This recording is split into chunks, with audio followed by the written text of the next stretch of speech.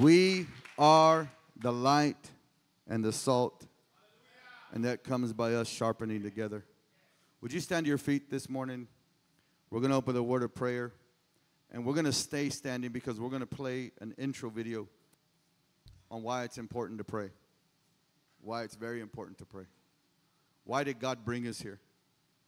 This could be actually the starting point of something, of us unifying, coming together, that we're going to leave changed and transformed, empowered by the Holy Spirit, by His Word, so that we can make a difference in the spheres of influence that we need to be. It all starts at home. Some of you that are married, some of you that have kids, that's where it starts. Some of you are going to be in ministry, and what you do from that point begins to grow, and God begins to use you, even in spite of your weaknesses. But this is a point where you can lay your weaknesses down and get His strength. This is where you can let another brother sharpen you as iron sharpens iron. I don't care how old we are, how young we are. There's no junior Holy Spirit. There's no junior Holy Ghost. He was around way before any of us were born. He was around. He hovered. He moved. He had God's thoughts. I'm just honored to be amongst you men this morning. And young men. Young men. Because really, men, what we do, it's not for us. There's a whole nother younger generation that needs the power and the love of Jesus. That's why I believe that America is dealing with the fatherlessness issue in our nation. But we can change the tide. It starts with one man at a time. Jesus was a father to the fatherless. So we can't ever think that we don't have a heavenly Father. But we can also be a father to others, just like we heard last night. The word of the Lord that came over Pastor Art and Casey through Pastor Eric about them being grandfathers. Yeah, that's biblical. Abraham, Isaac, Jacob. It's there. So we got a mandate to continue the work of Christ. But in this era, we're alive. Amen. Let's pray. Father, in the name of Jesus, we thank you for this time. In the city of Santa Ana, Father, we thank you for every man and every young man. We're here to come submit under your authority and your lordship, Jesus, by the way of the Holy Spirit, that you would have your way, that you would manifest yourself amongst the worship that we have for Jesus, that you would pour out your Spirit upon us, that you would touch every heart and every mind. Thank you for knowing where we're at today, Lord. But we want to know where you're at, what you're doing, what you're speaking, what you're prompting us to do. That, Father, we pray that men would leave this day, today, overflowing, that their cup would overflow, that they would not be just half full or reserved. That, Father, you called them to be a priest that knows how to minister to you. Then they can become a priest of their home, a priest in all facets of life. So, Lord, we thank you for what you did last night. But today is a new day. We want a fresh touch. We want fresh manna. We put our hunger out there, our desperation out there for you. We put our expectation out there for you, Lord. Lord, would you rend the heavens and come down in this place? But before you rend the heavens, we rend our heart. Just like you said in the book of Joel, to rend your heart, not your garments. That's what we do today, Lord. As men, we rend our hearts. That you would come mightily in it. Reveal yourself to us, Lord. Let the fire of the Holy Spirit just permeate in this place and fall. Let a wind of your breath move in this place. We thank you that before we even hear the word, we get to minister to you, Lord. But Lord, let a fresh fire, a fresh anointing, a fresh presence, come upon our lives. All for the glory and the honor of Jesus. That we would be transformed by the power of your Spirit. We thank you for every speaker that's going to be speaking today. Gather the net, God. Cast it upon this region and upon our state. That what we do here doesn't stop here. It continues to go. Because you called us to be the light and the salt in this earth. And Father, we pray that out of this, even our families that aren't here, the men in our family, the lineage men in our family would be touched. Because we stand in the gap today and we intercede on their behalf. Believing and knowing you're a God of redemption, that you would manifest your holy power and your outstretched arm. If you believe that today, man, would you guys say amen and give God a mighty hand clap of praise? Amen. Let's get that video on, then we're going to go right into praise and worship.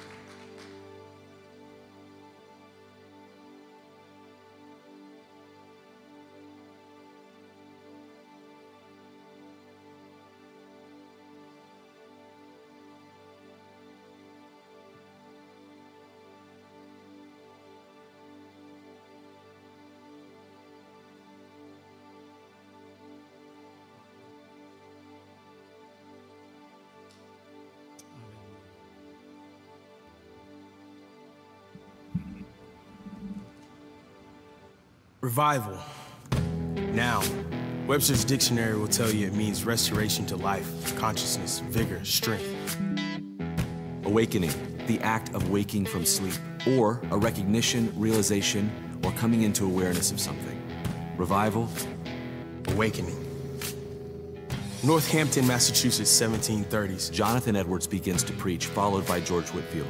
Whitefield spoke to thousands in the open air about the concept of spiritual rebirth, while Edwards warned of sinners in the hands of an angry God. Revival swept the colonies. Countless lives began to change. Churches began to change. And history remembers this as the first Great Awakening. September 23rd, 1857, at lunchtime in New York City, a layman named Jeremy Lanphier kneels to pray. America was in spiritual, political, and economic decline. There was financial panic and rumors of a civil war, and so Lanphier invited thousands to a rented hall on Fulton Street to pray. 6 people showed up. Just 6 people.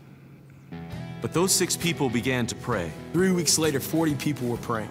Within 6 months, 10,000 people were gathered daily for prayer. Over the next 2 years, over 1 million Americans out of a total population of 30 million put their faith and trust in Jesus Christ. This became known as the Great Prayer Revival.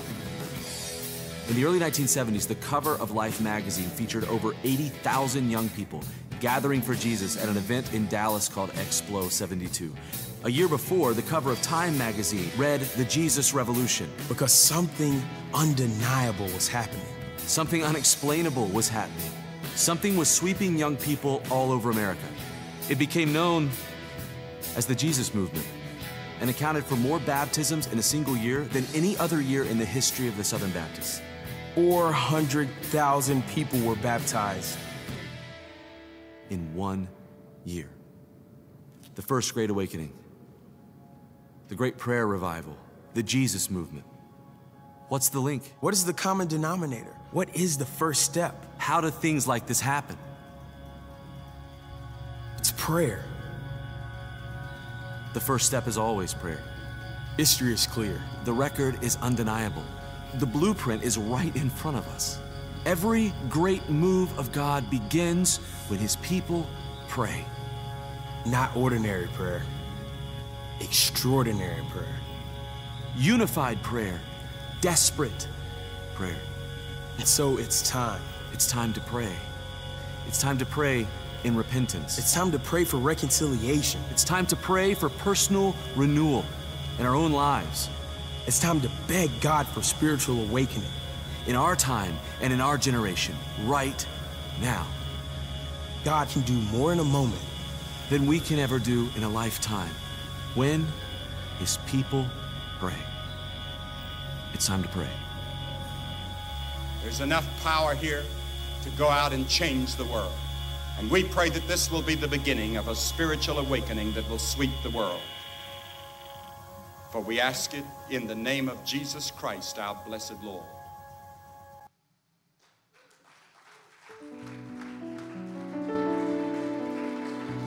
Amen.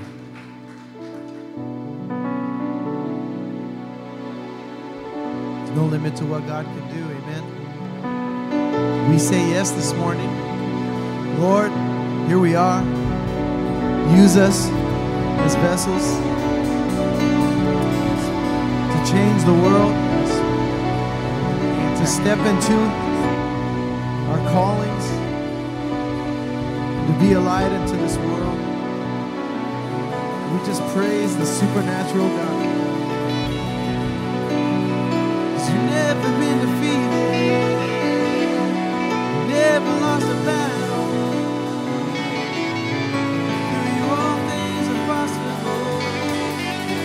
For you are a supernatural.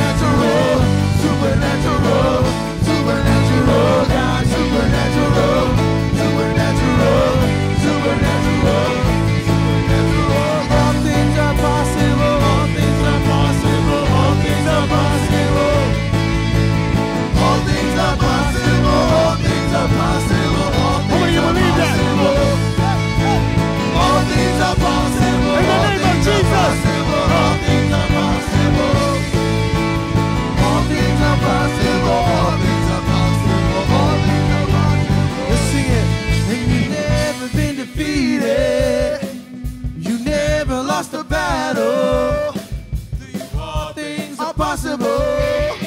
For you are a supernatural, supernatural. You've never been defeated. You never lost a battle. Through you all things are possible. For you are a supernatural, supernatural God.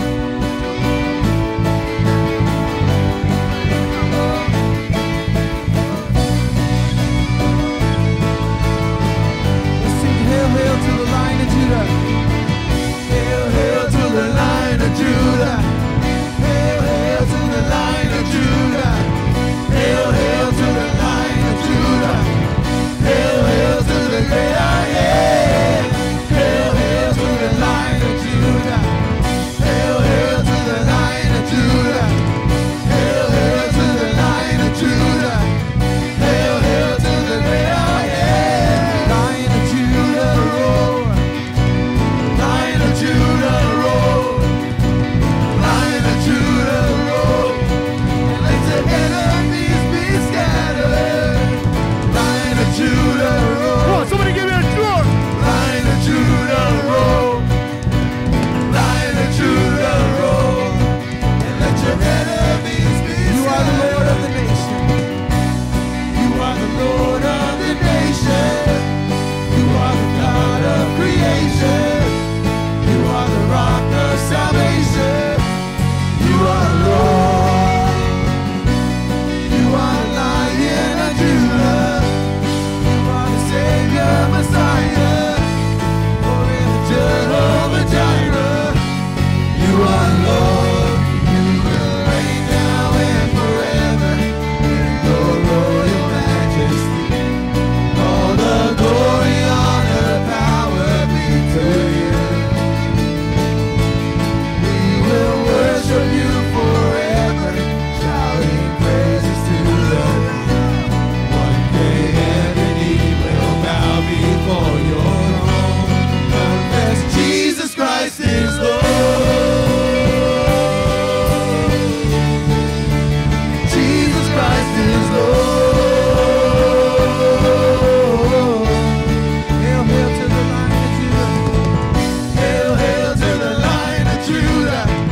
Hail, hail to the Lion of Judah. Hail, hail to the Lion of Judah.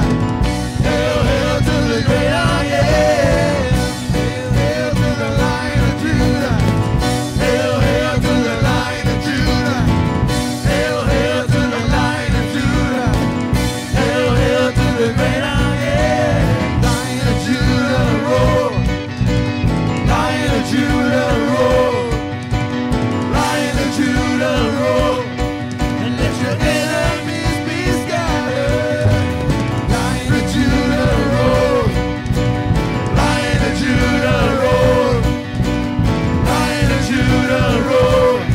And let your enemies be scattered. God arise, let God arise, let God arise, and his enemies be scattered. God arise, let God arise, let God arise, and his enemies be scattered. Let God arise, let God arise, let God arise, and his enemies be scattered. God arise, let God arise, let God arise, and his enemies be scattered.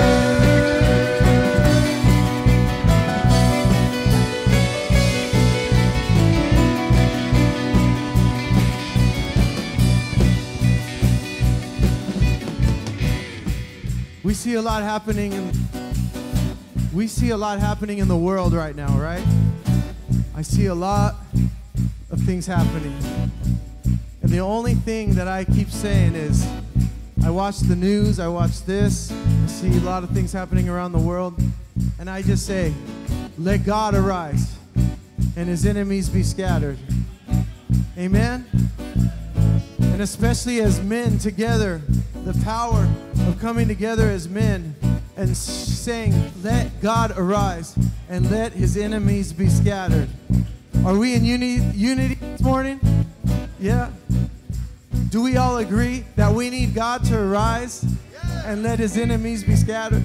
We don't need men to arise. We need God to arise. Right? Everyone's looking for answers here or there, looking for a man, you know, a president or a leader, somebody to come up on the scene. Yeah, we need Jesus to come up on the scene. So I don't know about you, but when we say, let God arise, when we say, hail to the Lion of Judah, just picture this. Picture God rising and his enemies being scattered. Not only in this city, but in wherever city that you're part of. In your family, in your home, in your church. Let his enemies be scattered this morning, amen? Let God arise, let God arise, let God arise, and his enemies be scattered. Let God arise, let God arise, let God arise, and his enemies be scattered. Let God arise, let God arise, let God arise, and his enemies be scattered. Let God arise, let God arise, let God arise, and his enemies be scattered. Hail, hail to the Lion of Judah. Hail, hail to the Lion of Judah. Hail, hail to the Lion of Judah. Hail, hail to the great I am. Hail, hail to the Lion of Judah. Hail, hail to the Lion of Judah. Hail, hail to the Lion of Judah. Hail, hail to the great I am. Release your war cry. Release your war cry. Release your war cry. Shout it out, shout it out. Release your war cry. Release your war cry. Release your war cry. Shout it out, shout it out. Release your war dance. Release your war dance. Release your war dance. Dance for victory, dance for victory. Release your war dance. Release your war dance. Release your war dance. Come on. Come on, let's stomp on the devil this morning. He's under our feet. He's under our feet. He's under our feet. He's under my feet. He's under my feet. He's under my feet. He's under my feet. He's under my feet. Release your war dance. Release your war dance. Release your war dance. Dance for victory. Dance for victory. Release your war dance. Release your war dance. Release your war dance. Dance for victory. Come on. Come on, dance for victory. We dance for victory. We dance for victory. We dance for victory. We have the victory. We have the victory. We have the victory. We have the victory. We dance for victory. We dance for victory. We have the victory. We have the victory. We dance for victory. Victory. Hail, hail to the Lion of Judah. Hail, hail to the Lion of Judah. Hail, hail to the Lion of Judah. Hail, hail to the great I am. Hail, hail to the Lion of Judah. Hail, hail to the Lion of Judah. Hail, hail to the Lion of Judah. Hail, hail to the great I am. Judah roar. Lion of Judah roar. Lion of Judah roar, and let your enemies be scattered. Lion of Judah roar, Lion of Judah roar, Lion of Judah roar, and let your enemies be scattered. Come on, let's let out a roar, a shout of praise. Hallelujah! 1, 2, 3.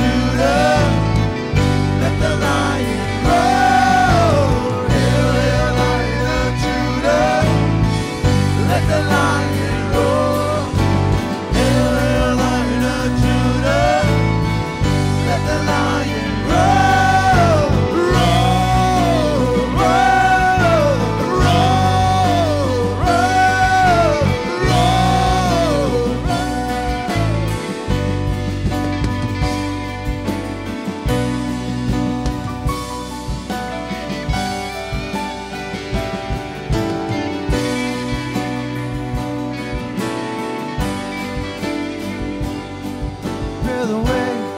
Prepare the way of the Lord, prepare the way. Prepare the way of the Lord, prepare the way. Prepare the way of the Lord, prepare the way. Prepare the way of the Lord, prepare the way. Prepare the way of the Lord, prepare the way. Prepare the way of the Lord, prepare the way. Prepare the way of the Lord, prepare the way. Prepare the way of the Lord. Oh, valley, be raised up. Oh, mountain, be made low. Oh, valley, be raised up. Oh, mountain, be made low. Oh, valley, be raised up. Oh, mountain, be made low. Oh, valley, be raised up. Oh, mountain, be made low. Hail, hail, Lion of Judah, let the lion roar. Hail, hail, Lion of Judah, let the lion roar.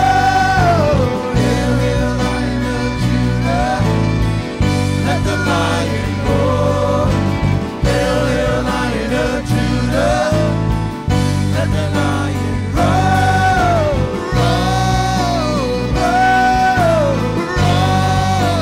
roar, roar.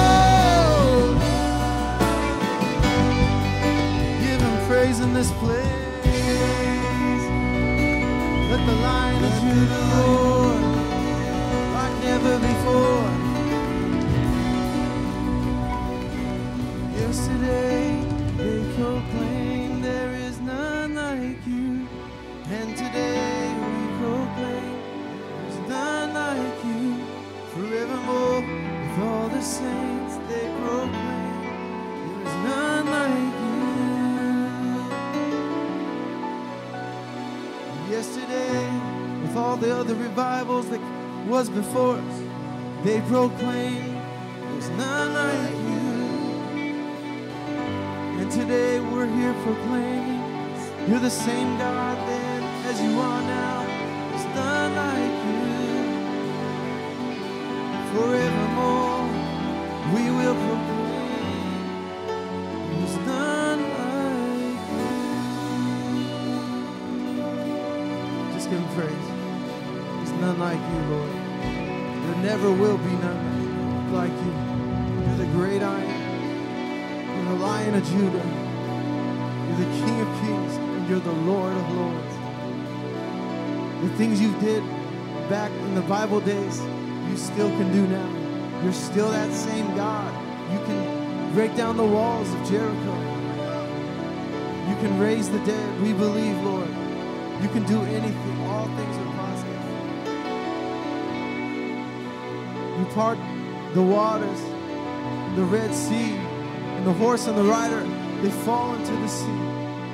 And you still are that same God, parting the sea, parting the waves for us, breaking the chains of your people, like Moses. You're the same God. Amen.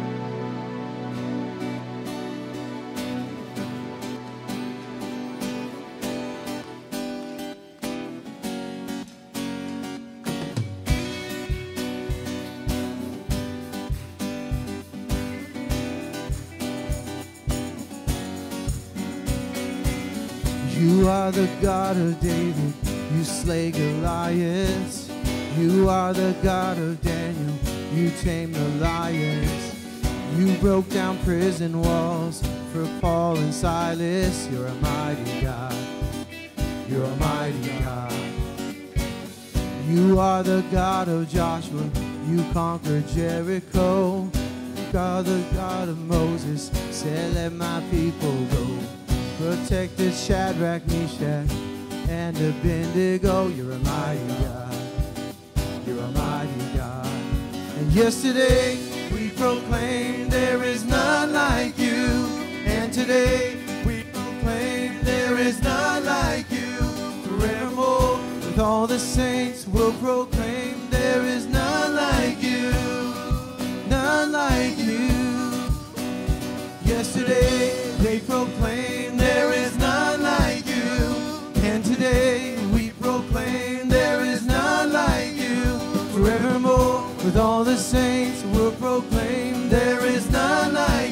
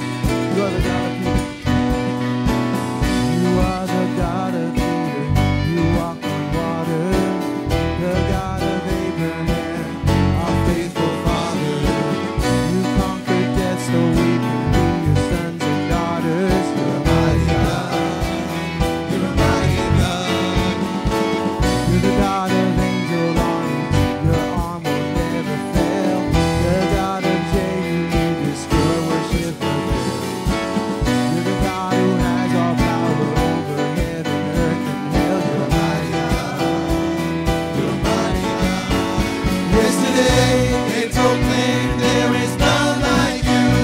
And today we proclaim there is none like you. Forevermore, with all the saints, we proclaim there is none like you. None like you. Yesterday they proclaimed there is none like you. And today they proclaim there is none like you. Forevermore, and all the saints will proclaim there is none like you. None like you. Great and marvelous are your works, O Lord. Even now you are doing mighty things. You were mighty then and you are mighty now. And forever we will lift our hands and sing. Great and marvelous are your works, O Lord. Even now you are doing mighty things. You were mighty then and you are mighty now. And forever we will lift our hands and sing. You walk on water, you quench the fire, you conquer nations, you build your kingdom, you push back armies, you tear down strongholds, you confound wise men, you build your kingdom, you tear down idols, you make disciples, restore your people, you build your kingdom, you heal the broken, destroy division, you open heavens, you build your kingdom. Yesterday they proclaim there is none like you, and today they proclaim there is none like you. Forevermore, with all the saints will proclaim there is none like you, none like you. Yesterday they proclaim there is none like you, and today we proclaim there is none like you. Forevermore, with all the saints will proclaim there is none like you, none like you.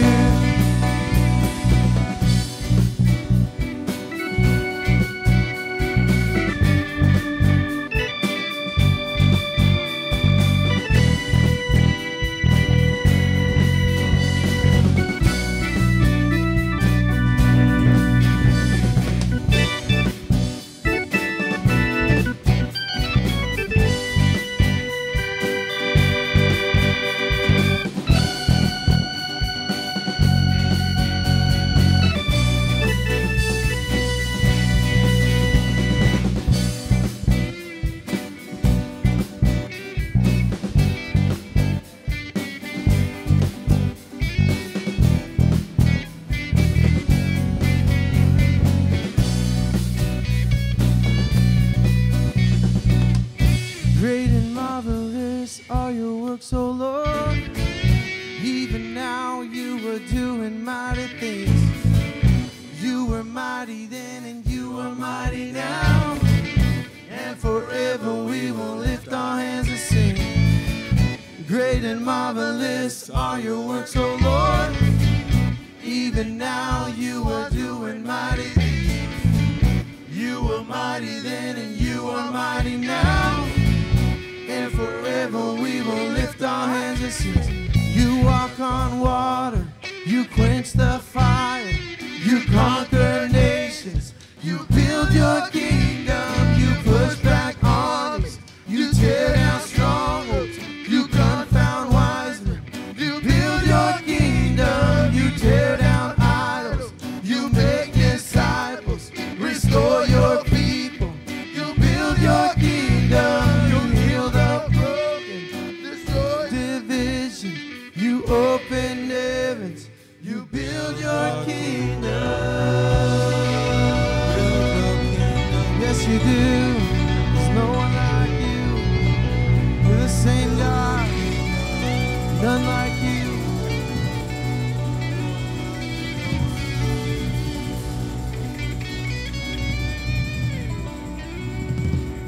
For thine is the kingdom, thine is the power, thine is the glory forever. Thine is the kingdom, thine is the power, thine is the glory forever. Amen. Yeshua.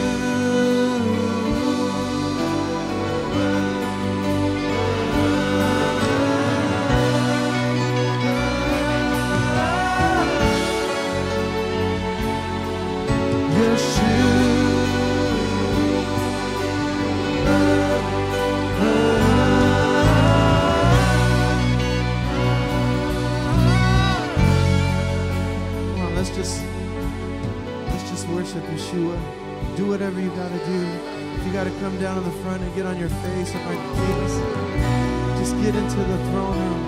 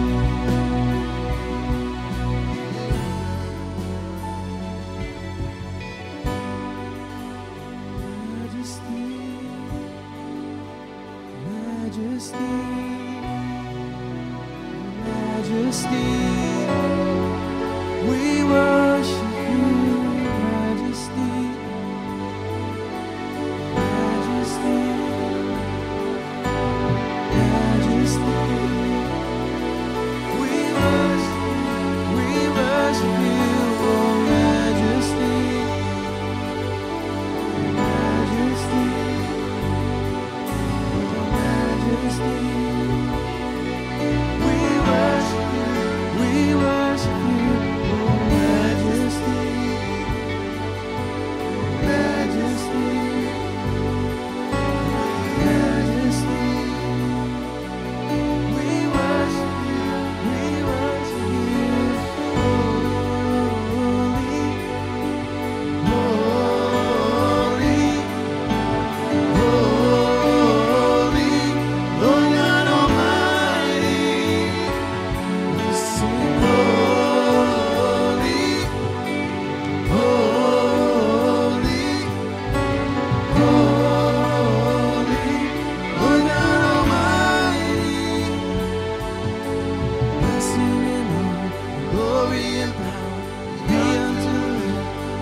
on the throne, blessing and honor and glory and power be unto the Lamb who sits on the throne, blessing and honor and glory and power be unto the Lamb who sits on the throne, blessing and honor and glory and power be unto the Lamb who sits on the throne, blessing and honor and glory and power be unto the Lamb who sits on the throne, blessing and honor and glory and power be unto the Lamb who sits on the throne, blessing and honor and glory and power be unto the Lamb who sits on the throne, blessing and honor and glory and power be unto the Lamb who sits on the throne.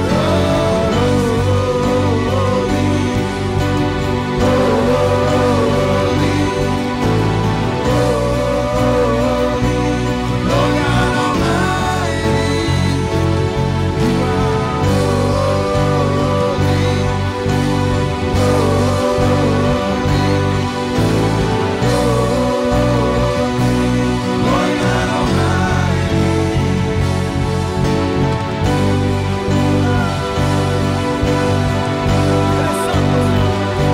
Eres santo, Señor, sobre todas las cosas, Señor. Eres santo, Señor, eres digno, Señor. Te adoramos,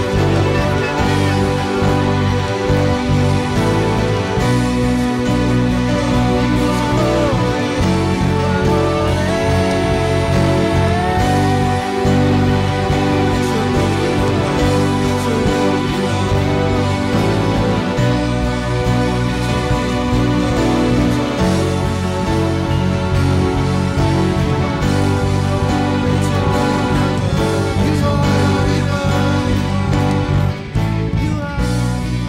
Let your kingdom come, let your will be done.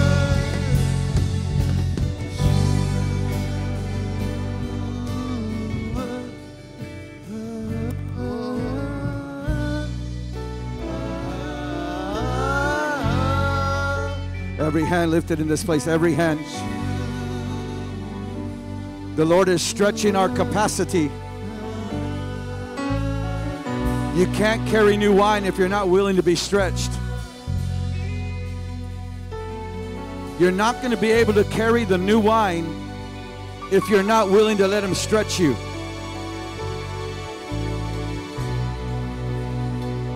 The Lord knew that I can't put new wine in old wineskin.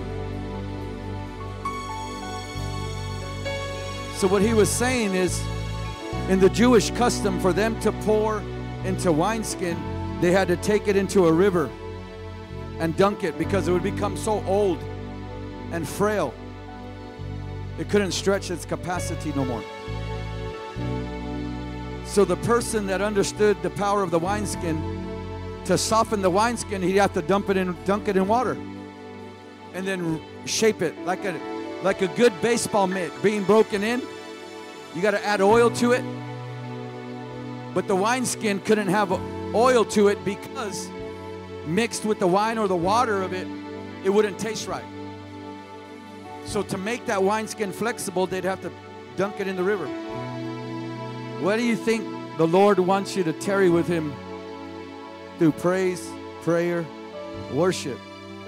It's because that's where He starts softening the heart of man.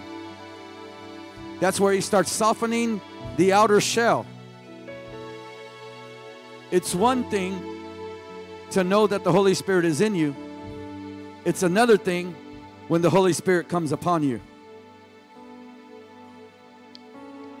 That's when Acts 1:8, the Holy Spirit came upon them.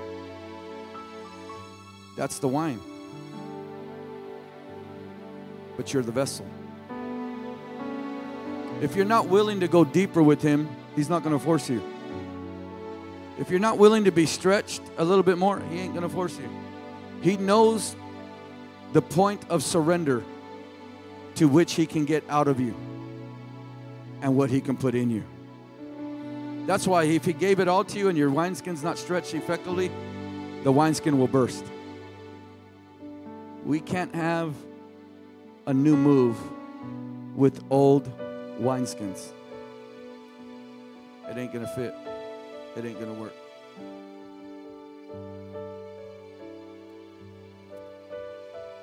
This is why, if you can see the consummation between prayer and worship, because some people say, well, I just pray only, but you don't know how to lift your hands in the glory of God. Well, some I just worship. I'm a worshiper. Imagine if God can find the total package. Oh, Jesus. Imagine if God can find the total package, that every man knows what prayer, worship, and praise is.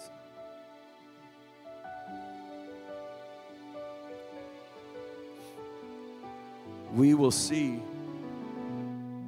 the greatest moves of God come from men that are here spiritually, emotionally, and physically, spirit, soul, and body. Because you can actually be in a church service like this, but your mind's somewhere else. You could be worrying about the other things, distracted by other things. No, there's nothing like coming into His presence. David said, one day in your courts is better than 1,000 anywhere else. I know of people that have come to church on a Sunday and dropped dead on a Monday.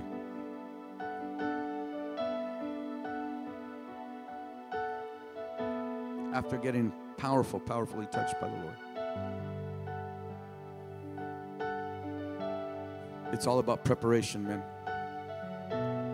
Prayer prepares you. Worship prepares you. Reading the Word prepares you. Praising prepares you for when He walks into a room. I believe the greatest discernment we need as men is we got to discern how He manifests Himself to us before we discern any devil or demon. Hello, somebody. Because if you don't have Him, the devils you encounter don't have to flee.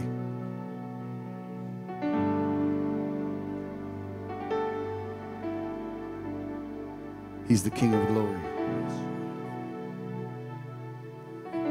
Yeshua, we thank you for this time in your presence. Every man and young man that's here,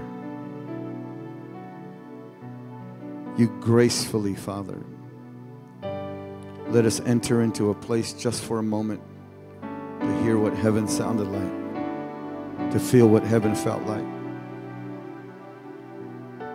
to see what heaven looked like. Oh, Lord, how we long for those moments to become more frequent in our lives. More on an every moment basis, that the realm of the Spirit is accessible to men that understand their King, understand their Lord and their Master.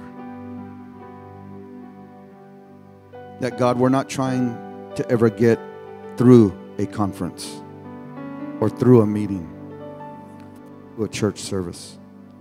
We're trying to get into something of the Spirit, knowing that if we can enter into that place that you've so desired for us to enter into, we would leave changed and transformed, and you get all the glory for it and all the honor. If we can have the pulpit, men.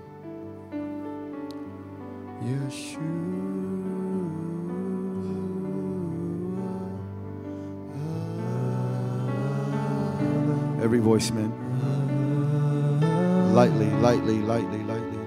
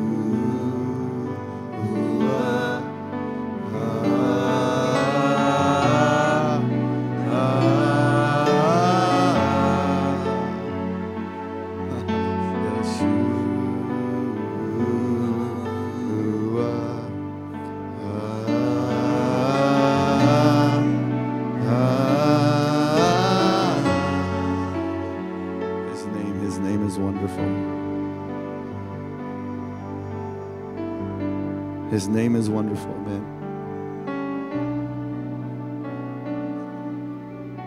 He's beautiful to those that feel ugly. He's the healer to them that have a broken heart. He's the deliverer to those that are in prison.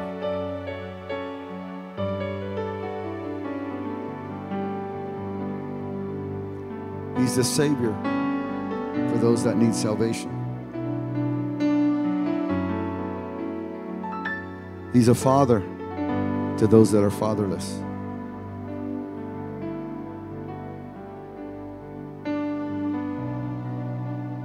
He's the bright and morning star to those that sit in darkness.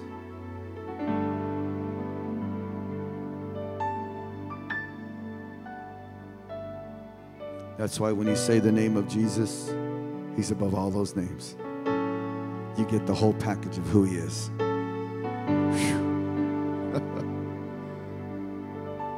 Whether He's Jesus, in Spanish, Jesus, in another language, Isu. No matter what language that they say the name of Jesus, He reveals Himself to them.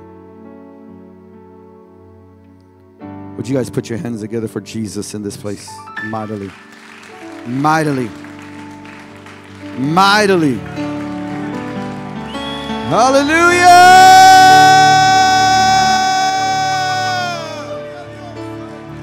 Oh, we love you, Jesus. Would you thank the Lord for the worship team? Hallelujah. Arise, men of God, worship team. Pastor Josh, thank you so much, man. I'll go to battle with any of you, men, any day. I believe that's what David did, Pastor Mike. Man, that harp this morning, Lord Jesus Christ. Carlos Santana ain't got nothing on this, man. I'll tell you that. That's for real. You may take your seats, men. I want to share just briefly what this assembling is about. You guys seen the Why It's Important to Pray video? There's one thing to study church revival. You can know it from a revival standpoint, history. But if you're not willing to put your ticket into the game, you've already checked out. Revival has to be more than a theology or something you study. It's got to be in your blood. You got to breathe it, eat it, sleep it. You got to hunger for it when nobody else is hungering for it. You got to thirst for it when nobody else is thirsty. You got to pull yourself to the table when nobody is pushing the table away. That's why I believe that people can have such deep theology about revival, but they don't walk in it. Walking in revival is when Kairos moments touch a Kairos land and you become a Kairos man. There was men in the Bible, men in church history that were apprehended by God. That you knew that person encountered the resurrected Christ. So what's this assembly about? You may be asking. What's this assembly about? Why would God assemble us? There's a difference between a gathering and assembly. You need to know the difference. A gathering, people come and go. How many of you have ever built a table before? Or a desk? You didn't read the directions, you wouldn't know how to do it. But you ever notice the little reading on the thing some assembly required? That's why there's a difference between assembling and gathering. Because a lot of people gather but don't know how to assemble. Jesus' body does not gather. It's bone of bone. He has a whole skeletal system of assembling his body. So the scripture out of this conference is found in Joel chapter 2 verse 7. I'm going to read it, and I'm only going to read it one time. And I want you to take this home. And I want you to see if you're going to count yourself and say, Lord of hosts, put me in the game. It says this, Joel chapter 2, verse 7. They shall run like mighty men. So he didn't say they won't walk. They will run. They shall run like mighty men. They shall climb the wall like men of war.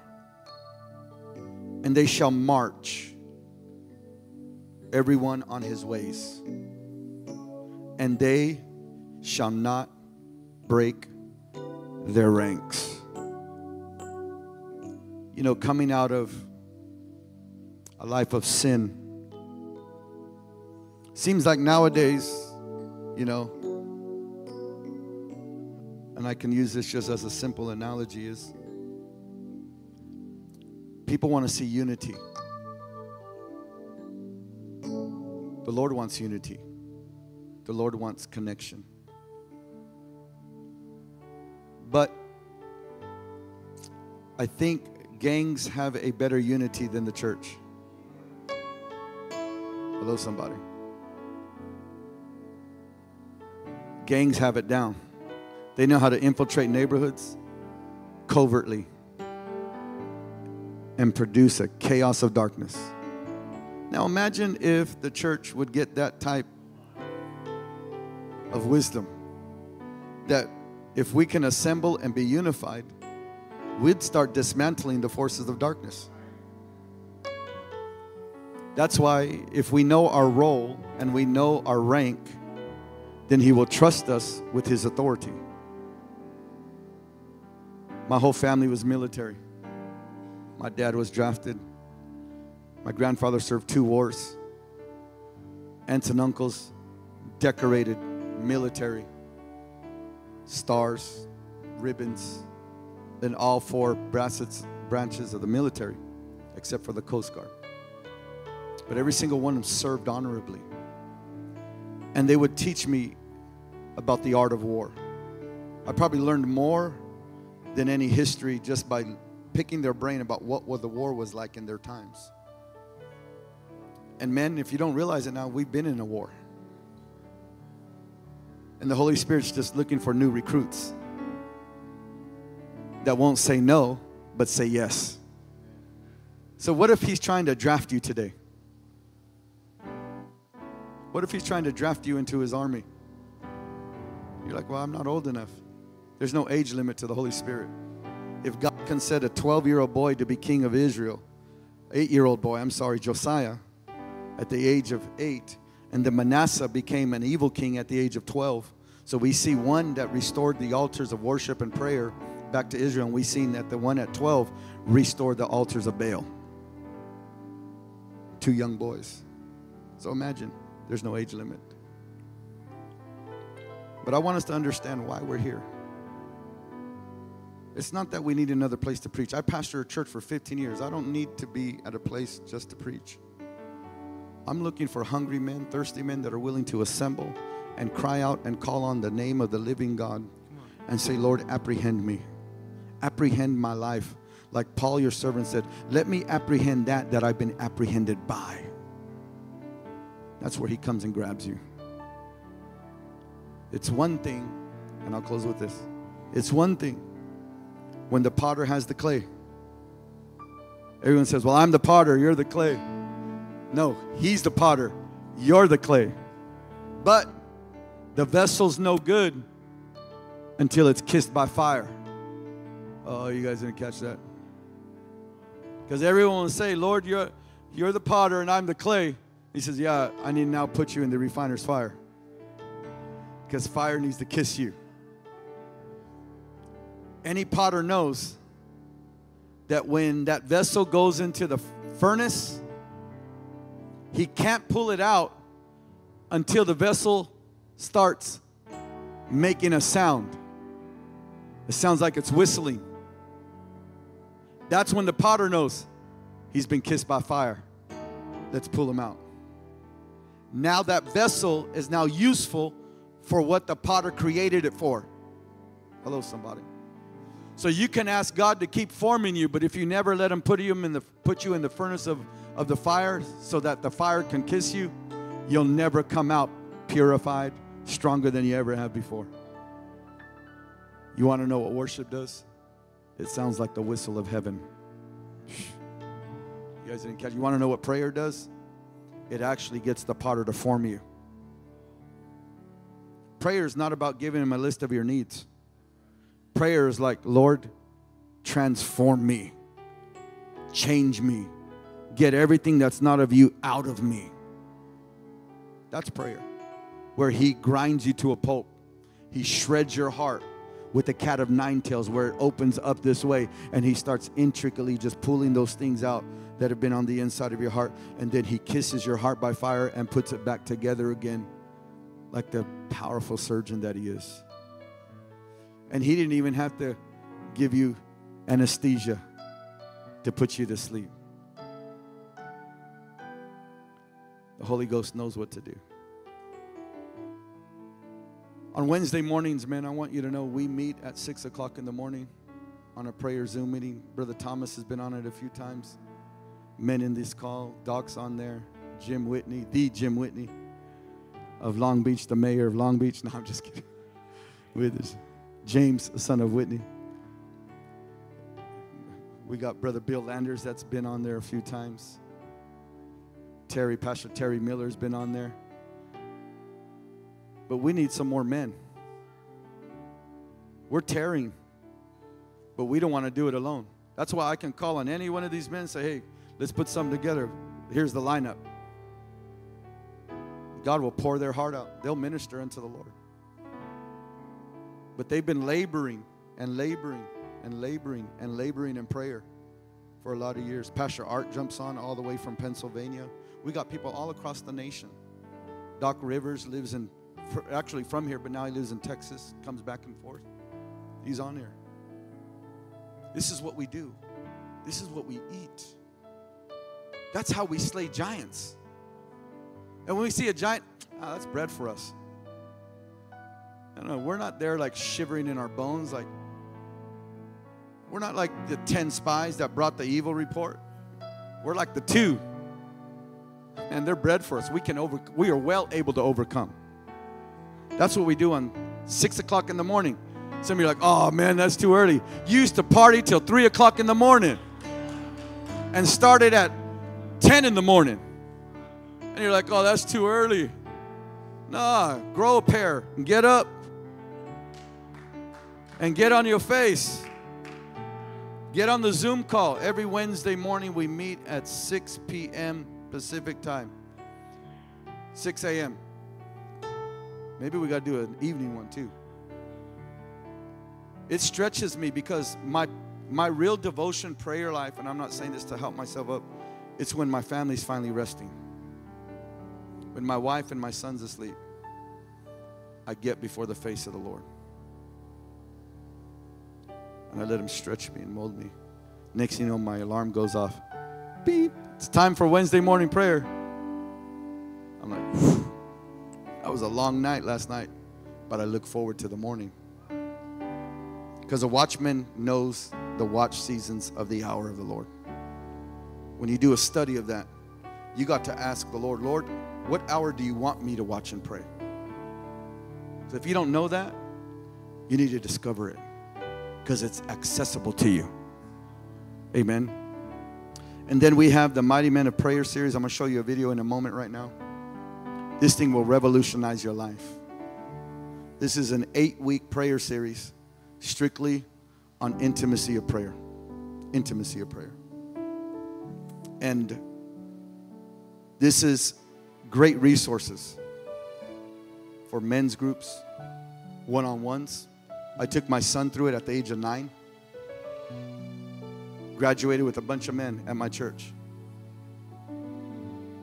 Now this is used in the rescue mission in Fresno as part of their, basically their curriculum, that for them to graduate, they got to go through this. It's going to go to Teen Challenge in the Central Valley. God's doing something with this. And I wouldn't want you to leave without you being a part of it. So we're going to bless Pastor Angel, because my dear friend who's not here, who's taking care of family, his dad is in his 90s. So all the family's rallying around him.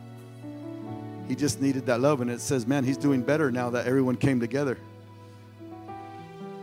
They put my dad in hospice 4 times. They said he's going to die. So we're preparing. Next thing you know, they're kicking my dad out of hospice because he just couldn't handle it. You know what I mean? He's like, I ain't ready to go yet. The stroke may have his body, but the word has his heart. Oh, you guys didn't catch that. The stroke had his physical body, but the word of God had his heart and his mind. He's still sharp in the word of God. He can quote scripture like that, but his body just can't move. So when it's his time, he'll be in the presence of Jesus. But this is what we want to bless you with. Would you guys put on the video right now? Let's watch the first video.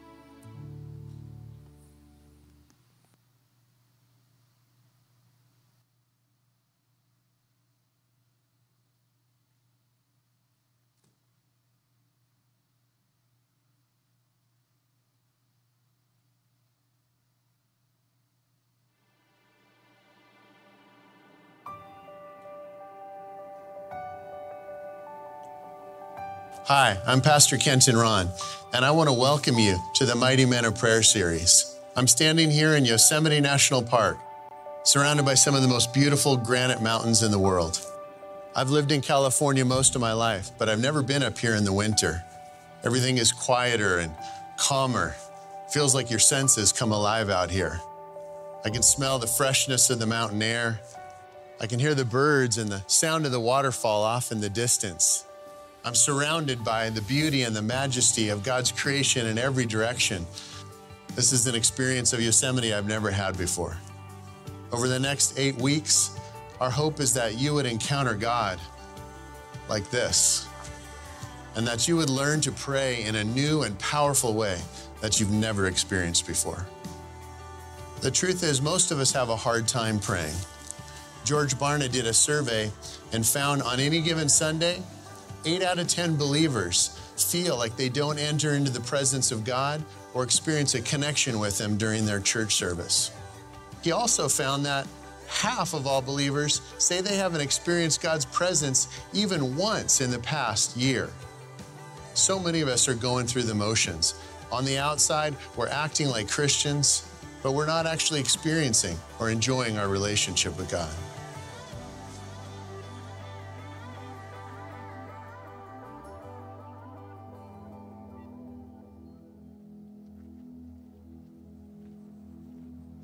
Most of us are familiar with the story of Moses on Mount Sinai. The book of Exodus tells us that God called Moses to climb Sinai and to meet with him on the mountaintop. And there God's presence descended like a blazing, consuming fire. When God spoke, the whole mountain trembled, and the people that were gathered at the foot of the mountain were terrified. Moses spent 40 days on the mountain being taught by God, and he received the 10 Commandments written in stone. But did you know that Moses was not alone on that mountain? In fact, on one occasion, God told him to bring 73 people with him. Exodus 24:9 says that Moses and Aaron, Nadab and Abihu, and the 70 elders of Israel went up, and they saw the glory of God. Under his feet there was something like a pavement made of sapphire, clear like the sky itself. But he did not lay a hand on the leaders of the Israelites. So they saw God, and they ate and they drank. The Lord said to Moses, "Come up to me to the mountain and remain there, and I will give you the stone tablets with the law and the commandments that I have written." So Moses set out with Joshua his attendant. Moses went up the mountain, and the cloud covered the mountain. The appearance of the glory of the Lord was like a devouring fire on the top of the mountain in plain view of the people. Moses went into the cloud when he went up the mountain, and Moses was on the mountain 40 days and 40 nights. Men, this is an incredible picture of our prayer lives. There are 4 groups of people described here. Most of the Israelites were at the bottom of the mountain. They saw God off in the distance, and they knew he was real, but they were far away from him. In fact, they were terrified of him. Second, there was a group of 70 elders who were allowed to go partway up the mountain, and they saw the glory of God. They even met with God and communed with him. They ate and drank in his presence. Then, higher up the mountain was Joshua, the future leader of Israel in training. He was learning and growing in his relationship with God. He was actively seeking God's presence. But only Moses lived on the mountaintop. He dwelled continually in God's presence, talking to him, learning from him, and listening to him. He was so satisfied by the presence of God that he didn't need to eat for 40 days. And when Moses finally came down the mountain, he was glowing. His face literally radiated and shined with the glory of God because he spent time in God's presence. Now, which one of those describes your prayer life?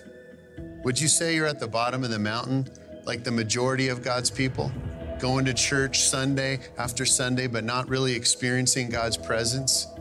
To you, God might seem distant and unapproachable. Or maybe you're like the 70 elders.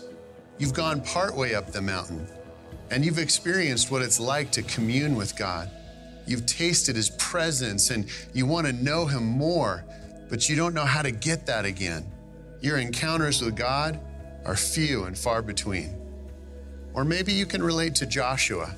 You love the Lord and you want to grow in your faith. You're seeking God and actively pursuing him in your life, but you're still not on the mountaintop.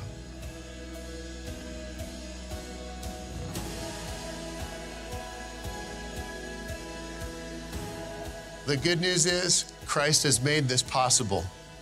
He died for sinners like you and me. When he did that, he paved a road with his own blood to the top of the mountain and opened the way for us to come into God's presence. Now, through faith in Christ, we can come and stand in the presence of this holy God, clothed in the righteousness of Christ, knowing that we are fully loved and accepted because of what Jesus did for us. Because of him, we can join Moses on the mountaintop and be transformed in the presence of God.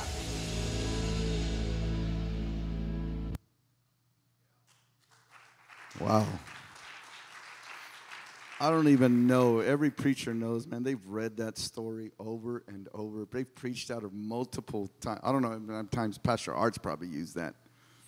But, man, it hit me today that they all saw the glory. Every single one of them saw the glory. But it was the heart of that individual that wanted to get closer. He's not saying, don't be like Moses. He's saying, do you have a heart to pursue like Moses did? So without any further ado, I'm going to welcome my dear friend, Casey Dickey, the founder of the Mighty Men Movement. Would you come on up and just bless the men with what's on your heart today?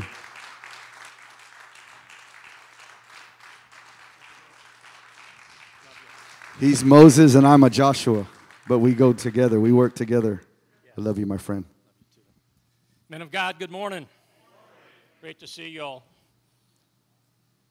Pastor Eric, thank you so much for the invitation to gather men like this. What a blessing. But on the other hand, you guys messed me up last night. You guys really messed me up last night. I had a presentation all put together, and after last night, I went back and I said, no. You know, the preaching last night was so good, but there's got to be an application. It's one thing to hear a great sermon, right? But then you got to implement it in your life. So I went back and I hurriedly kind of put something back together, and I just want to share with you guys, you know, I can't preach and teach like these two guys. And that's why I was undone last night. But what I can do is share what God has done through me and in me, right? And let me start out with just saying this. You know, the Lord's eyes are roaming the pews right now of this church. And he's looking for men after his own heart like David. And there's a man, even somewhere in this church, that God can literally use to turn the world upside down, right? Amen? So, in 2000,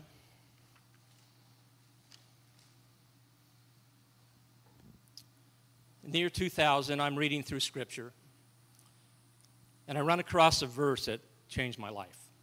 Literally turned my life upside down. And let me share it with you. It's Ezekiel 22:30. So I sought for a man among them who would make a wall and stand in the gap before me on behalf of the land, or cities, if you will, that I should not destroy it. But he says, but I found not one. Not one man in a city, a huge city of Jerusalem. You couldn't find one man to intercede. And then he says, therefore, and anytime you hear that, therefore, there's more to it, right? He says, therefore I have poured out my wrath, my indignation on them. I have consumed them with the fire of my wrath. He destroyed Jerusalem because he couldn't find one man. And I committed that very moment to the Lord, saying, Father, I'm going to do everything in my power in our city to make a difference. And that started my prayer life, for the cities of Fresno and Clovis. Ian Bounds was at a tent meeting one time, and he heard a preacher that said, what might God do with a man fully consecrated? And Ian Bounds said, I am that man. I will be that man. And how many of us in the room can say that? But what God did with Ian Bounds because of that, it was just amazing how God used him. But he can use every one of us in this room. My good friend, Rob Carter, always says, I am a nobody from nowhere. And that's me. And the encouragement I want to give you is that if he can use me, I guarantee you he can use you guys. Because I've got nothing to offer him other than my obedience and my love for him. Amen, guys? So in that time, I grabbed a friend of mine because I was starting to say, you know what, prayer is really important. And I grabbed a friend, and we began to, it was spring of 2000. And we went to our church with a boombox, and the two of us began to pray. And God began to just move in our hearts. And I said, well, why don't we take this to other churches? Because the power of prayer can transform a church in a huge way, right? So we began to pray, and then we started a prayer group at our church. And before long, we had 50 guys at 5 a.m. in the morning, 5 a.m. And we worshiped the Lord first and foremost.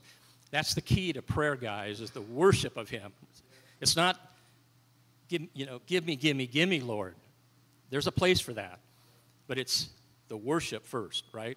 I praise you, Lord. I worship you. You are my God. You are my Savior. You are my Lord. And I love you. And God so wants that relationship with us. He so wants that. He so desires that. So we had, at a point, we had started 25 men's prayer groups in churches across the city. And I would encourage any pastors that are here to start a men's prayer group. Doesn't have to be a lot of men, but there's men in this room that have started prayer groups. Dixon, AJ, in the mission. What he showed you, he didn't tell you the whole story of this. So this is being used by Promise Keepers as their primary training, prayer training tool. Methodist men worldwide are using this as their primary training tool. Because let me tell you what it can do. And it's certainly prayer-based, right? But let me tell you the things that is how this is going to impact your life. The first one is on finding intimacy with God, which is the key. That's what I found praying with men in churches is when a man finds intimacy with God, it changes everything. everything. It changes him. It changes his family. It changes his marriage. It changes the church. It changes the community. Right? Amen? So the first one is men of pursuit, finding intimacy with God. The second one is pursuing our identity as God's sons. Huge issue in men of the church today. Third one is men of purity. Think we got an issue with that, guys? Huh? You think God wants to maybe heal men that are addicted to pornography? How it's destroying marriages? Next one is brotherhood. Man, do we need that? So need brotherhood.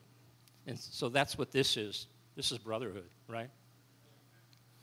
Next one is pursuing intimacy with your spouse. Wow. Does that kind of convict us? Intimacy with our spouse? The next one is pursuing the defeat of our enemy. Spiritual warfare. And I'll tell you what, when men gather in the power of the Holy Spirit, and we're pushing back the darkness with our prayers, and we're gathering an army, 6 a.m. prayer, men's prayer groups, get men gathering like this, great worship. Thank you, Josh. That is really, really good. Then the last one is pursuing the good news of the gospel. And in that, we filmed it up on a hill in Exeter, where there's a cross on the top of the hill, and we used a drone. And man, I'll tell you what, this will change your life, okay? I didn't want to take a whole lot of time on that, but this is really, really important, guys. We have some out here. They're regular $39.95. Give them to you for $25, and I'm going to give you one free, Pastor, obviously. Take your men through this, please. I urge you to do that. So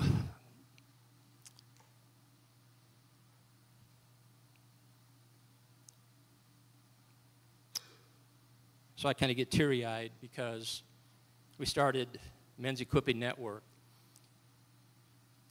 and then led into Mighty Men Movement. And we were planning a big event at the Save Mart Center. And I want to stop here for a moment, Pastor. You were talking about stepping out in faith last night, how uncomfortable that can be, right? Do we really trust God? Do we really trust God, guys? Right? We say we do, right? We say we do, but do we really trust God? So we were planning an event in 2018 at the Save Mart Center. Doc Rivers was one of the guys that really helped us launch that with his generosity. And were we concerned about what was going to happen? It was a $100,000 endeavor. Yeah. It's what you call a BHAG, right? The big, hairy, audacious goal. But in the middle of planning that, and this is where I get teary-eyed, is because my wife passed away. Married 42 years. And took my wife, and I didn't have time to grieve, guys, because we were already planning our event. She died in July of 17.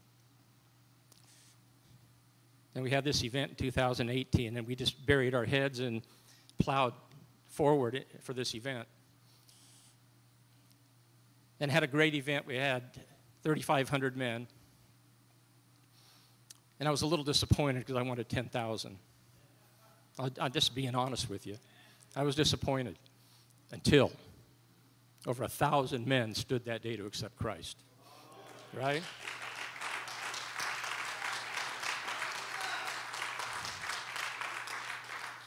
And that's when you say, I trust you, God, with whatever. I have to trust you with my wife's death. The day it ended, a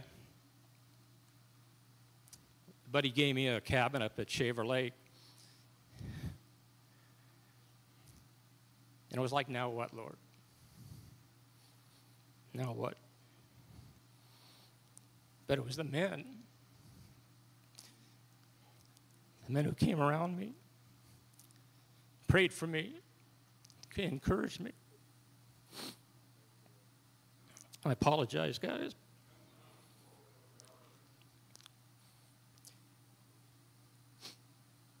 A year and a half later, gave me a new wife. Blessed me. A woman of prayer. Just blessed me.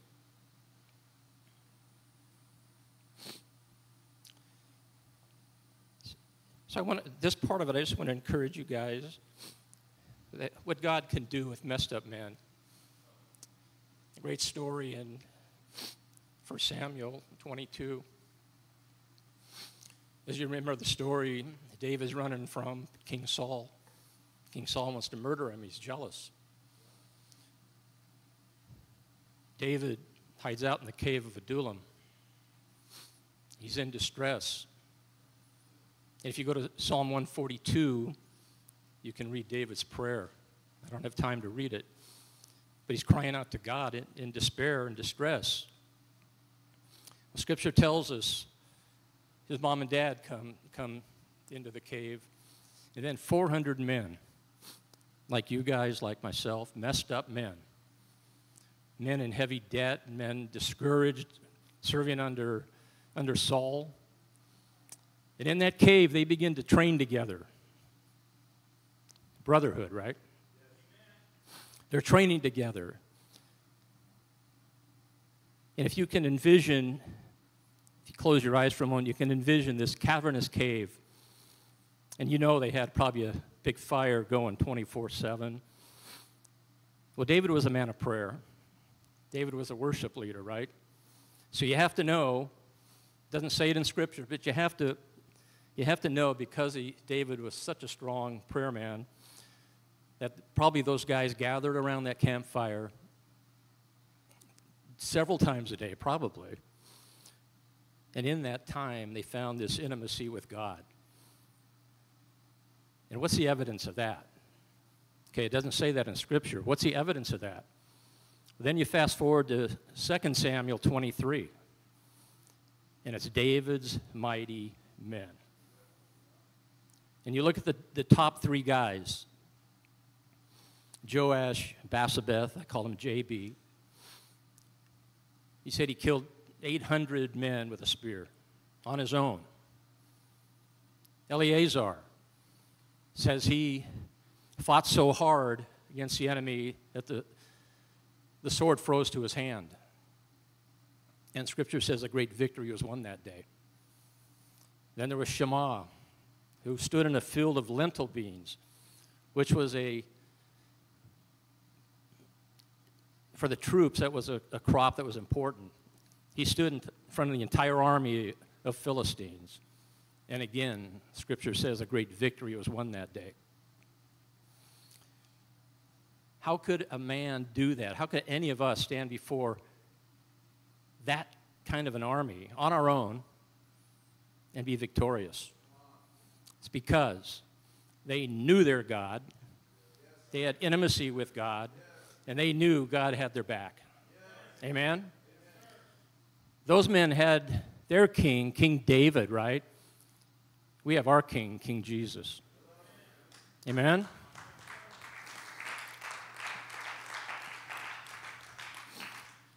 So I use this part of my presentation. I want to encourage you guys that God can use every single one of you men in this room, every single guy in here.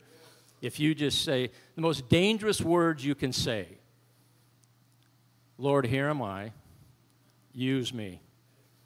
Those are dangerous words. I'll tell you what, you say those and watch out, because God is going to use you. He's going to use you in a powerful way. He doesn't want men sitting in the pews like this Sunday after Sunday.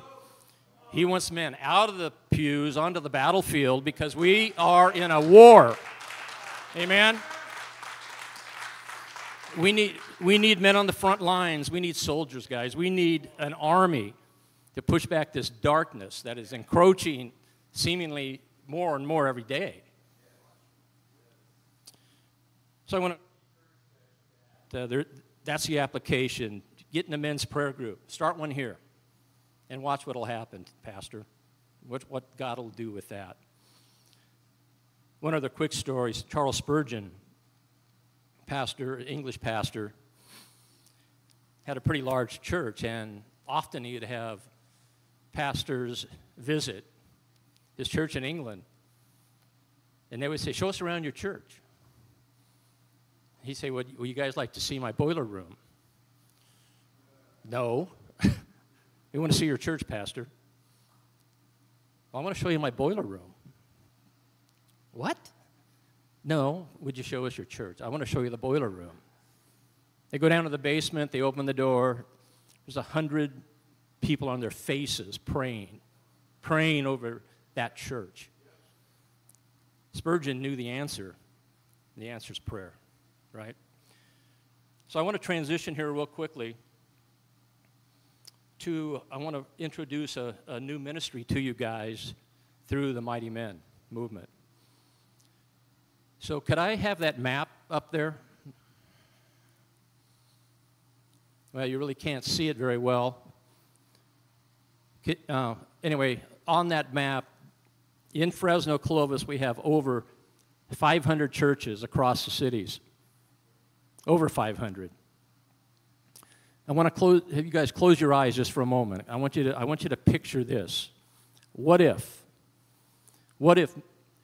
men from the churches drove through neighborhoods, praying over the neighborhoods on behalf of Fresno PD as well?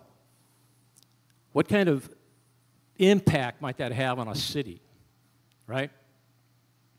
So this is what City Watch is. You know, how many of you guys love Santa Ana? I imagine most of you do, right? Because this is the city God led you to, right? Psalm 107, 6, 7 says, "In their misery, they cried out to the Lord, and He saved them from their troubles. He led them on a straight road to a city where they could live." So God leads us. Over 1/2 of the world's population lives in cities. Not only does He have a heart and love for cities, but calls us to love our cities. He calls us to love our cities. He also has great passion over cities. He brings healing. He brings connection. He brings blessing. In Jonah 4:11, God says to Jonah, "Nineveh has more than 120,000 people living in spiritual darkness, not to mention all the animals. Shouldn't I feel sorry for such a great city?" He loves cities. In Luke 19:41 through 42, he says, "As he approached Jerusalem and saw the city, he wept." He cares about our cities, guys. Do we care about our cities? That's the question I have. In Jeremiah 29, 4 through 7, it says this, "This is what the Lord Almighty, the God of Israel, say to all those I carried into exile from Jerusalem to Babylon. Build houses and settle down, plant gardens and eat what they produce. Marry and have sons and daughters. Find wives for your sons and give your daughters in marriage so that they too may have sons and daughters.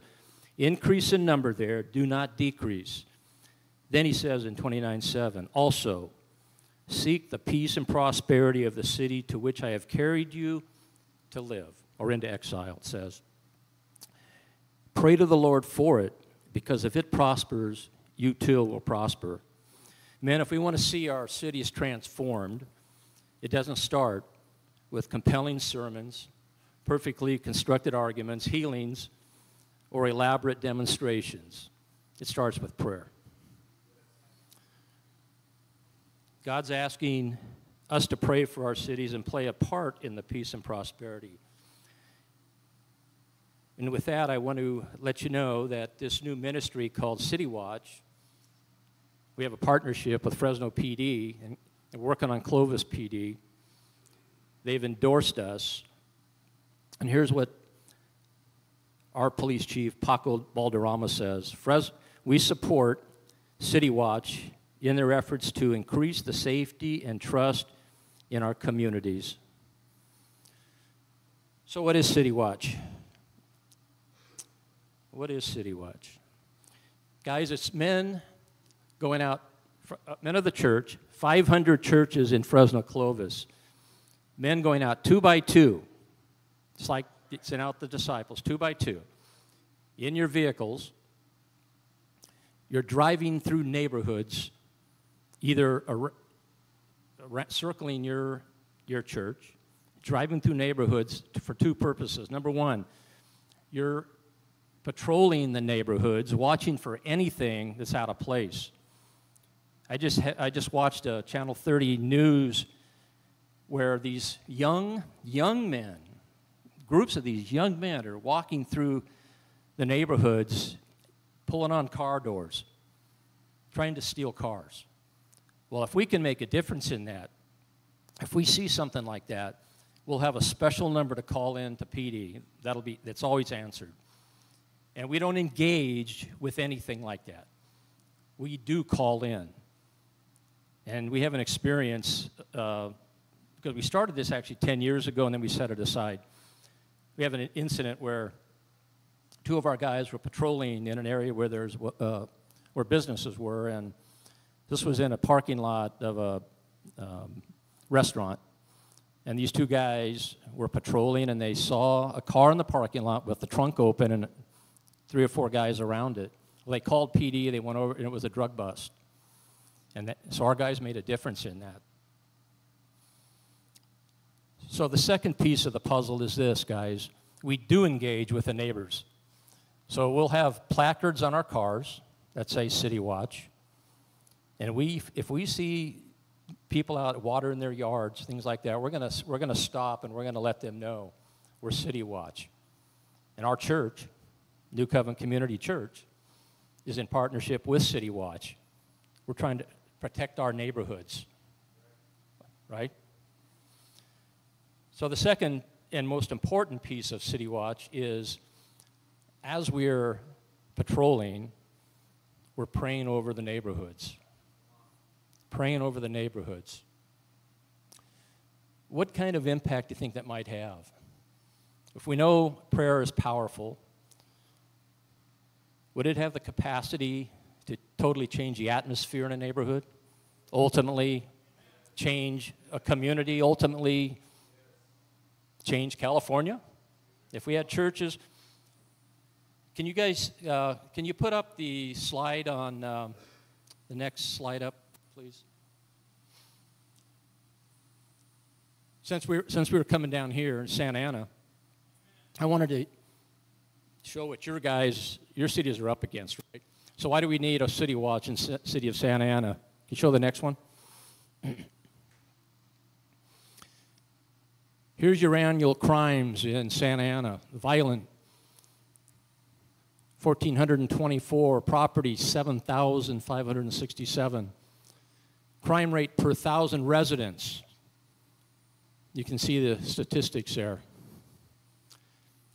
Out of 100 cities, 100 being the best city, Santa Ana right now is 11th. So do you think you guys could make a difference in those statistics if you had churches? You guys had, I looked it up, you guys have 100 churches here in Santa Ana, 100. What would happen if just 5 or 6 guys from every church went out and started doing this, praying over neighborhoods all over the city? I got to believe, and I absolutely, totally believe that that will have an incredible spiritual impact on the city of Santa Ana. Is there one more? So the crime rate in Santa Ana is considerably higher than the national average across all communities in America, from the largest to the smallest. Although at 29 crimes per 1,000, it is not among the communities with the very highest crime rate. And I got to tell you, Fresno, we have similar issues in Fresno. It's not just Santa Ana. The chance of becoming a victim of either violent or property crime in Santa Ana is 1 in 34. That's 9,205 residents will be affected by either property crime or car thefts and such. So Santa Ana is not one of the safest communities in America. Relative to California, Santa Ana has a crime rate that is higher than 80% of the states, cities, and towns of all sizes. You guys have issues. Every city has issues. This is something going on in our nation. And the only thing that's going to change that is the power of prayer, guys. Do you believe that? Again, we are called to seek the peace and prosperity of the city where God placed us. Because again, if the city prospers, we also will prosper. And that's exactly what we're trying to do in Fresno. That's where we'd love to see it started here in Santa Ana. Then you can gather with other pastors and say, wow, what if we did this together? One great way to unite churches, right? Across all denominational lines or whatever, we have the power. We can't all be preachers and teachers, but we can all pray, right? And we can have kingdom impact. And that's my heart, is kingdom impact. So Josh, could I have you come up real quick and just play something soft?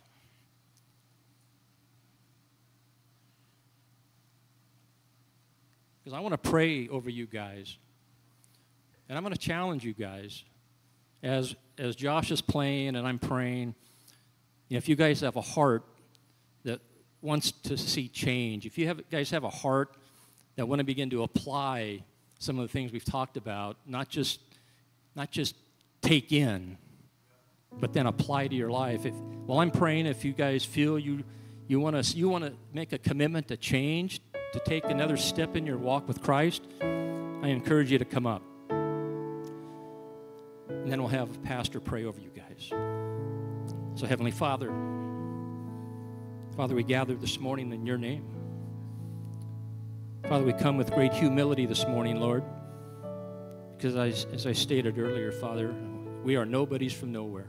We have nothing to offer you. And Father, what I've seen you, how you've rendered the heavens, Lord, how you've placed planets and solar systems and galaxies, Lord. You've set stars in place. You've called them by name, Lord. And yet for some odd reason, Father, we are your pride and joy. Father, we don't understand that. We don't get it. But Father, you are real. And Father, you are the God of transformation, Lord. And Father, last night we were a bunch of broken men and women here, Lord. And we watched Pastor AJ give a powerful message to some of these men and women, God. And Father, one of the men told me as I was praying for him last night, Lord, that he's stuck. He's stuck where he's at, Lord, and his wife is telling him if he just takes that step, that God can change him, and he's wondering, can that really happen? And we prayed for that last night, Lord. So I pray this morning, Lord, of men that are willing to take that step of faith, willing to get out of the pews onto the battlefield, join us in this army that's being built. Lord, there's men praying all over this country, Lord, crying out to you, Father, for revival. But Father, the revival is going to start with each of us first. So God, would you draw them in? Bring them up, Lord. Give us men of courage, strong, courageous men, Lord, that this army can be built, that will have impact on the city of Santa Ana, the city you love. The Father's going to take men on their knees before you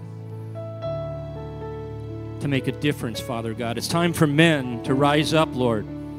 Men of the church, Father, to rise up, be the husbands, be the fathers, the grandfathers. So, Father, we call the men up, men willing to change this morning, Lord.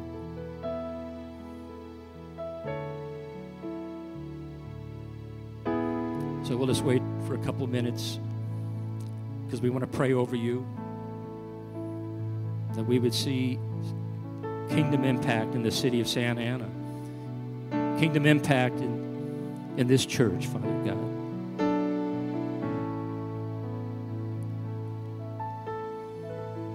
So, Father, we say thank you, Lord. We ask these things in the powerful name of Jesus. Come on up, guys. Come on. Come on. Move down. We want to pray for you. Gather up here. Pastor, can you come up? proud of you guys for being here. What a blessing you guys are. Men of courage that are willing to take another step in their walk with you, Lord. So, Father, we ask that you would bless these men. And I'm going to ask Pastor Eric to pray over you. Thank you, Casey. Father, I'm so humbled to be among mighty men of God. That, Father, you just continue to move upon all these men, Lord, and especially the ones that have come up. For you said in Ezekiel 37 to prophesy that you would breathe upon them and they become a great army, an exceedingly great army. You are raising warriors at this time, Lord. And so, Father, I release a warrior anointing to come upon them. As the mighty men of David, that anointing that they had to fight the enemy and have victory because you've already given us the victory. So, Lord, let that fresh anointing come upon these men that will change, Lord, first their homes. We got to start at our homes, Lord, and that there will be an impact in our homes. And then in our churches, Lord, there will be a greater move within every church that is represented here. And in our cities, Lord, we can change the city, Lord. We can change the government, Lord. Father, I release that fire anointing to come upon these men.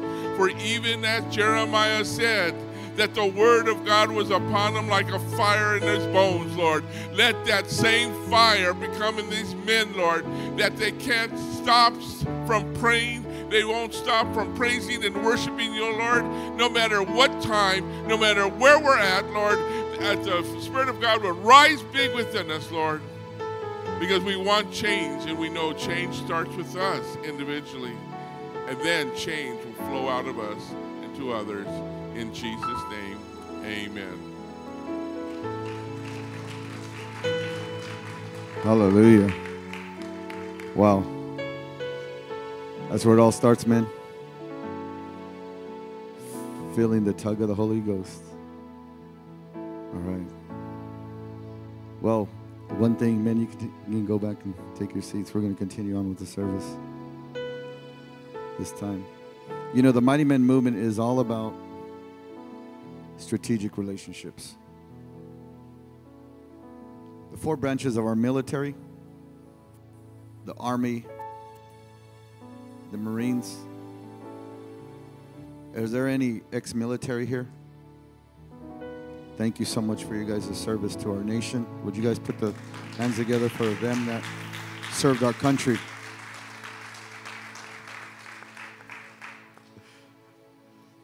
The reason why I say that is because how many know God's army has formations? Okay.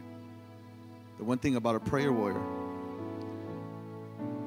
he has armory at his excess. First of all, you need the whole armor of God. Don't ever take your armor off in battle. You'll be a casualty.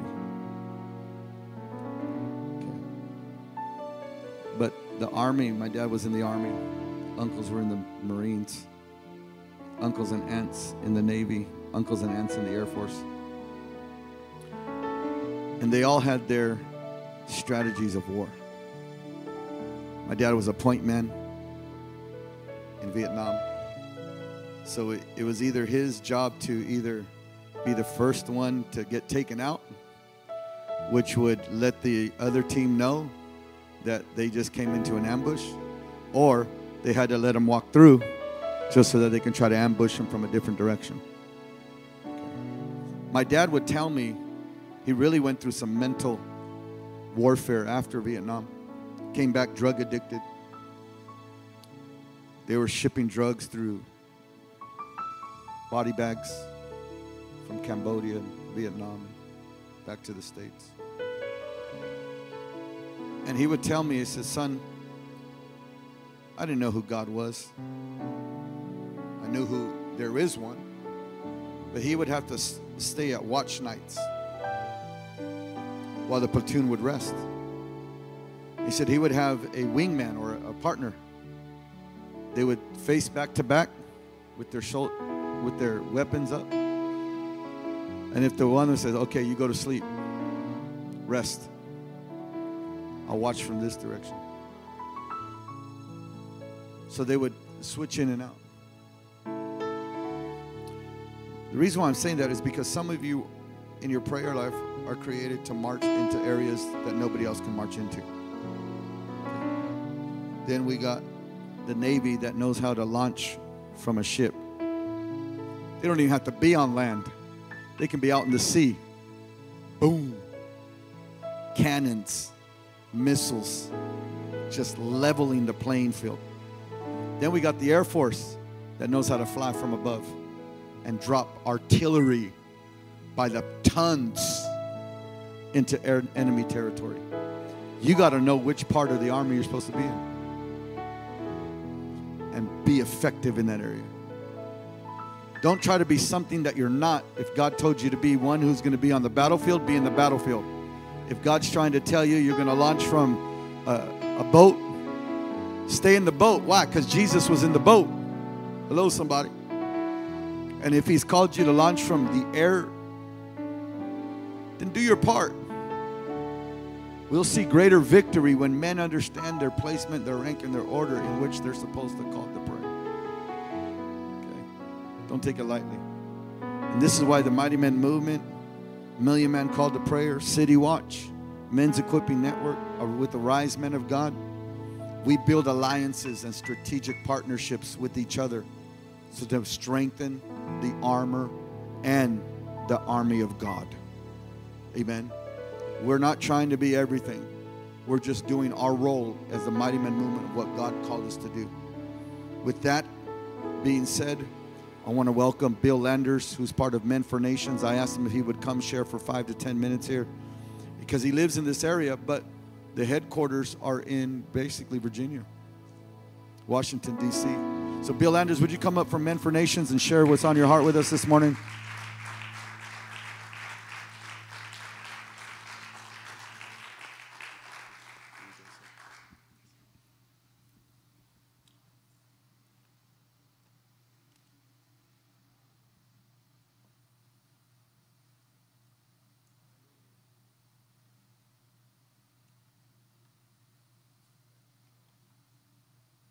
Try to keep this under 10. I want to encourage you guys this morning regarding hearing that certain sound. And in Judges chapter 6, after Gideon, who had had that just previously, that encounter with the Lord God himself, and the Lord said to him, go in that gumption of yours, if you will. And so what did he do after that? He went and he tore down the altars of Baal, and that stirred a hornet's nest. And in verse 33 of Judges 6, it says, then all the Midianites and the Amalekites, the people of the east, gathered together, and they crossed over and encamped in the valley of Jezreel. So they were hot on Gideon's trail. And in verse 34, it says, but the Spirit of the Lord came upon Gideon, and then what? And then he blew the trumpet, and the Abrazites gathered behind him. In verse 35, it says, and he sent messengers throughout all Manasseh, who also gathered behind him. He also sent messengers to Asher, Zebulun, and Naphtali, and they all came up to meet him. And that's where we got the 32,000 that assembled together. And we know that beyond that God pared it down to Gideon's 300. And then they went off and sent the enemy running. But what happened? The ones who had gone home for various reasons, for fear, or they didn't take the water up correctly, so to speak, they weren't prepared. After Gideon's 300, sent the enemy running, the rest came. And so in this hour and in our time, we need men who will stand and get the enemy running. And then courage will arise. And then those who lack courage for various reasons, they'll be strengthened and they'll get in the battle. So we need everyone. And so I want to share with you for just a few more moments. I want to review one more time. But the Spirit of the Lord came upon Gideon. The Lord wore him like a glove. Then he blew the trumpet.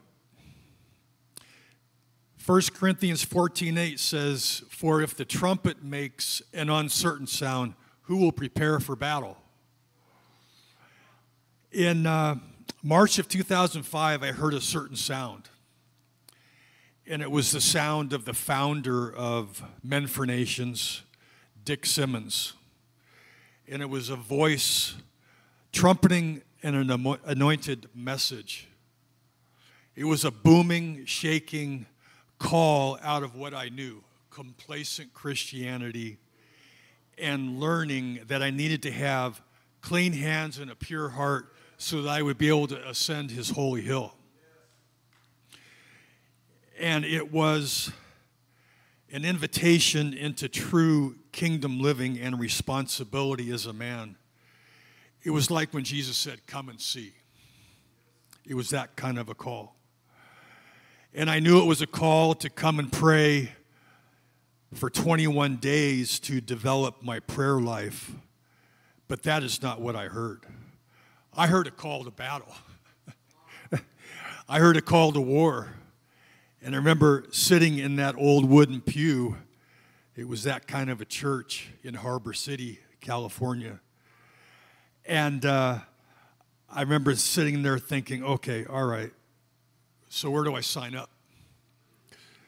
And I remember early on as a youth, in the early 60s, when John F. Kennedy was president, and shortly thereafter when he had been assassinated.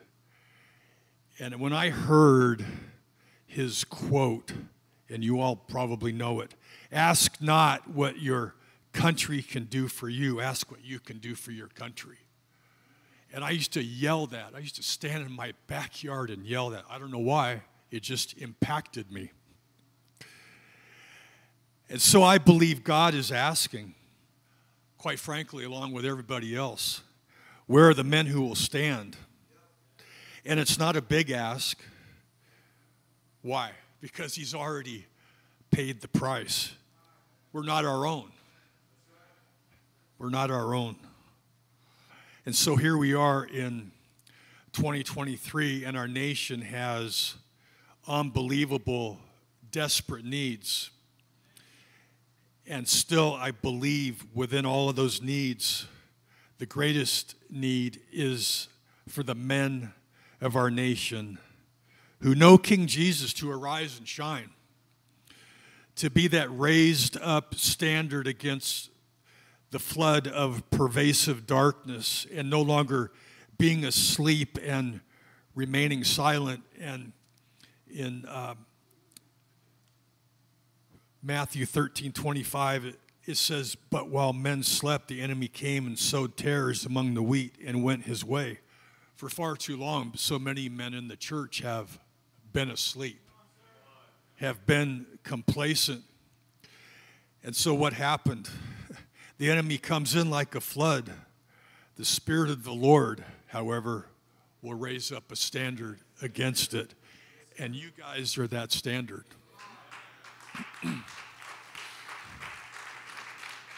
So in Isaiah 60, verses 1 and 2, it declares, "Arise and shine, for your light is come, and the glory of the Lord is risen upon you. For behold, the darkness shall cover the earth, and deep darkness the people. But the Lord will arise over you, and his glory will be seen upon you." His glory won't be seen upon you by just hanging out in here all the time. we've got to be out amongst. We got to be out in the streets. So our nation, gentlemen, and the state of California, we need prayer, yes, but we need a prayer movement mixed in with a men's movement. Because men are builders, they're warriors, they're fighters, they're entrepreneurs, they're adventurers, and you combine all those components together. When men come together under the banner of the Lord Jesus Christ, what can he do? He brings strategies, he brings assignments. So we need men who will come together unashamedly for the gospel of the Lord Jesus Christ, to submit to one another, because none of us are greater than anyone. So we come together, we lock arms, and as Pastor Art always says, locking shields together as one. And I want to end with this. I've got so much, guys, to share, but I only have an allotted amount of time.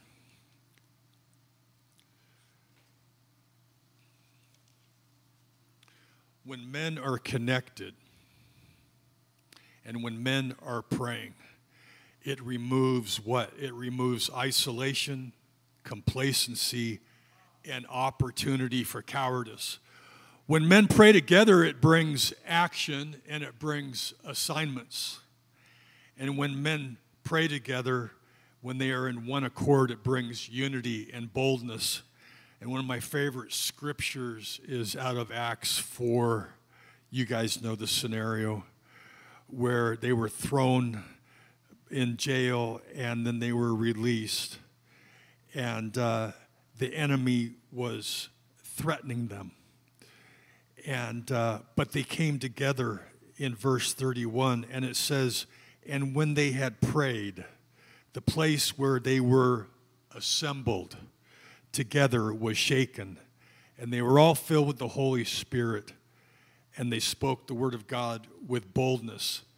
Men, the urgent need of the hour is truly a national call for men to assemble and report for duty.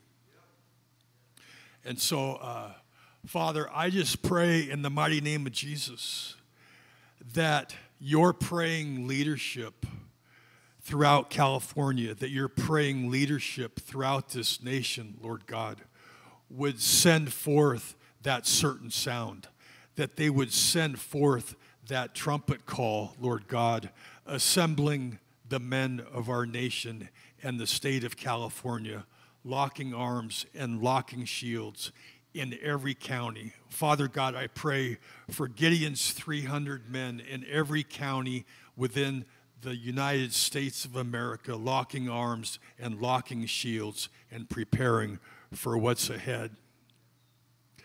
And finally, in 2022, at the Pray Vote stand at the Family Research Council that they put on every year, Governor Sam Brownback, who was there in his closing remarks, he said, the harvest is big and there is a storm coming.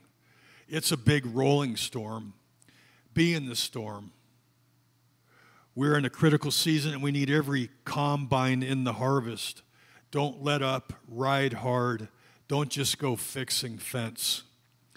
May we be found in your fields at work in these days that you have given this generation.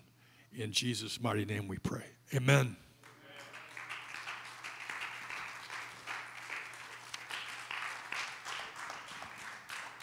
Come on, somebody. Thank you. You know, men, when you hear the sound of heaven, trumpet repentance, in the earth it sounds like thunder. Every great awakening was because those voices of the Lord started with repentance. It's not watered down. It's actually the place where man exchanges his will for the will of God in their life. You never stop repenting. Never. Until the day you are no longer have air in your lungs. Amen. Thank you, Bill, for sharing that word. Amen. I've been in positions like Bill where they called me and we connected and they said, you got 2 minutes. Like, all right. That's enough for the Holy Ghost to move. I remember I was at Fresno City Hall. They called me last minute, say, hey, can you come pray for the mayor right now? I said, all right, I'll be there. They go, you got 2 minutes. Okay. Showed up, God moved. Next thing you know, it's all over Facebook and all kinds of stuff. It was like, I wasn't there for that. I was just being obedient to the assignment. Every person in an army knows how to respond like that. If you're one of the ones that say, well, I just got to drag out of bed. No. Get in your knee holes. Build some knee holes.